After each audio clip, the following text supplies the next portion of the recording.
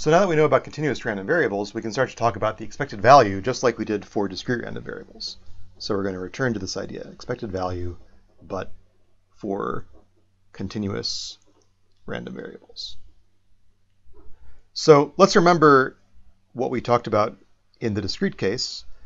The expected value was the sum over all the possible outcomes that I could get, the value of the outcome times the PMF, or the probability of getting that outcome. Okay, so now I'm in a world where I don't just have a set of outcomes I can count on my fingers. I have an infinite possible number of outcomes, so I can't just do a simple sum. I have to integrate basically over the whole real line.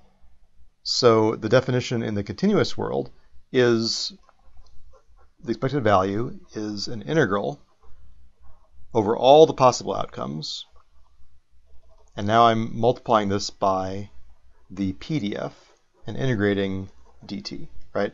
So here, this was a PMF, this is a PDF, and then each of these things is basically the value of an outcome, right? So it's not actually very different than what we had before, and in fact you can show that when I think about the PMF as a sum of a bunch of shifted and scaled delta functions, that actually these are the very same definition. I'm not going to do that right now, but basically there's no conflict here. It's actually all the same thing.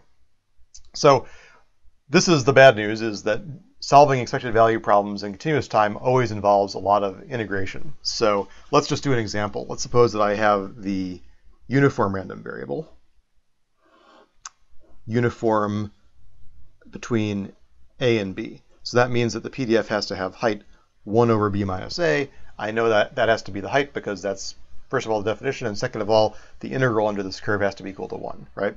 So what is the expected value of x? And let me just remind us, this is a uniform random variable. Well, I integrate across the whole real line, t times the PDF. Now I can make some substitutions, so I know that the PDF is 0 outside of a and b, and the value inside a and b is 1 over b minus a, which is like a constant. And so I can take this out like so. So I have 1 over b minus a. The integral is 1/2 t squared from t equals b to t equals a. Then I have 1 over b minus a times, this part is 1/2 b squared minus 1/2 a squared. And by doing some factoring, I can kind of reduce this to 1/2 of a plus b. And I look back at my picture and I see, oh, this makes sense, right? Because this is like saying that the expected value of the uniform random variable is this point right in the middle, okay? And that's always going to be true for a PDF that is symmetric around the middle, okay? So generally, the expected value for a symmetric PDF is the middle point. And for a really sketchy proof of why that's true, what I could imagine is to say, okay, suppose I've got some sort of arbitrary PDF. As long as everything integrates to 1, things are okay. And let's suppose that the symmetry point is mu, which I don't yet know is the mean. Then I could look at the function t minus mu. That looks like this. And this is kind of where I note that this is an even function and this is an odd function. And so the product of these things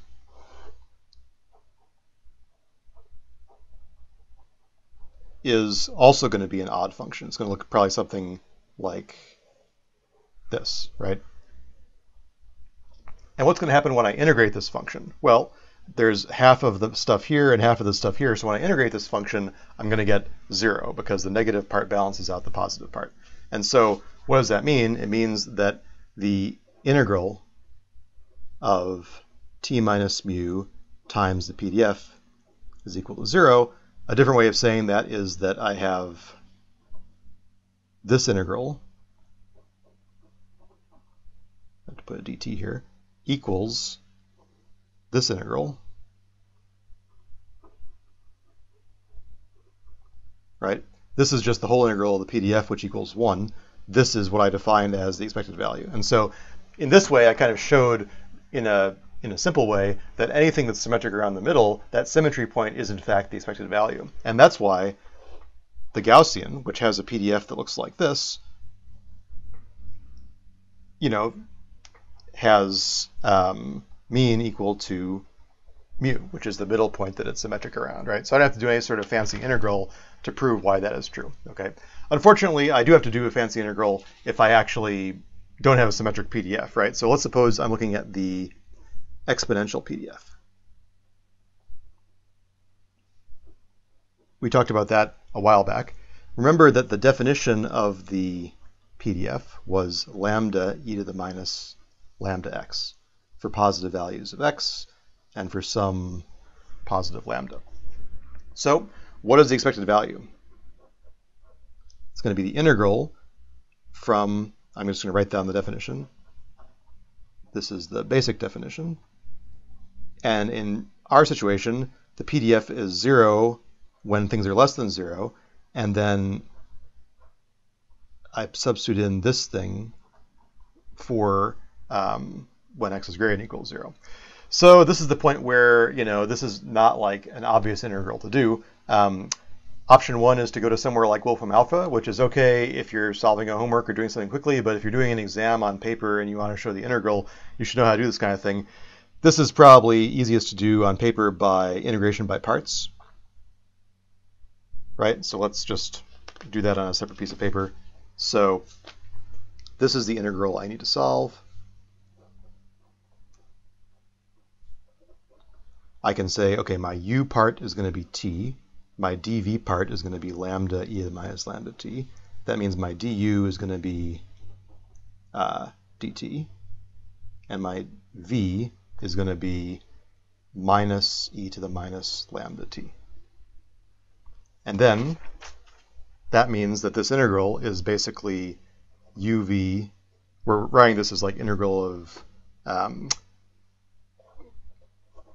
udv. So this is going to be uv is minus t e to the minus lambda t evaluated at this set of limits, minus v du is going to be basically plus this integral.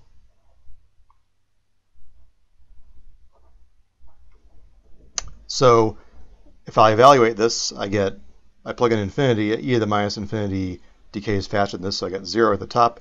Plug in 0, I get 0 at the bottom, so this whole thing is equal to 0.